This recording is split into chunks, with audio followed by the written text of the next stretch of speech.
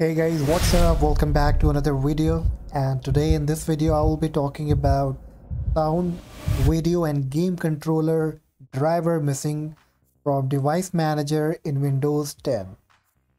So if your sound video driver if you do not see on device manager, so probably you are trying to update any driver or for any other reason. So I'm sharing a very simple method to fix this problem, and you would be able to do this in just 2-3 minutes. Okay, so before proceeding, please make sure that you hit the subscribe buttons to get all kind of such and related videos for the next time. So on Windows 10, just right click on the Windows icon here and then choose device manager, and then you will be getting device manager screen. So as you don't see any sound, video and game controller driver, so what you have to do, on the very top you will see action. Click on action, and then here you need to click on scan for hardware changes. Now if you do not see this option after clicking on scan, so you can click on any of the driver and then click on action, and then you will be getting all these options. So click on scan for hardware changes and it will scan automatically.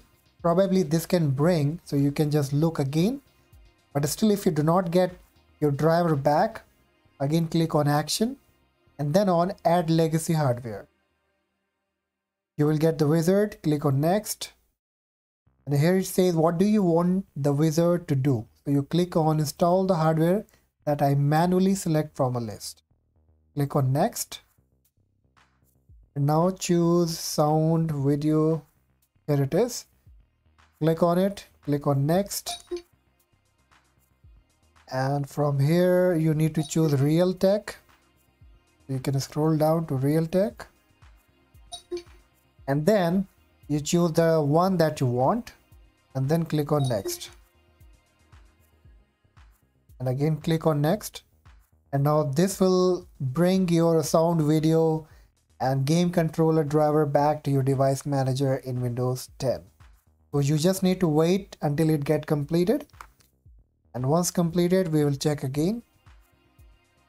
Completing the add hardware wizard, then click on finish and it will refresh and you will see your sound, video and game controllers. Okay, now if you don't see any Realtek, then you can, if you see any yellow exclamation mark, then you can right click and update driver. Okay, so hope so this will help you to fix the problem, and if yes, then please consider subscribing to the channel and hit the like button also. Thank you.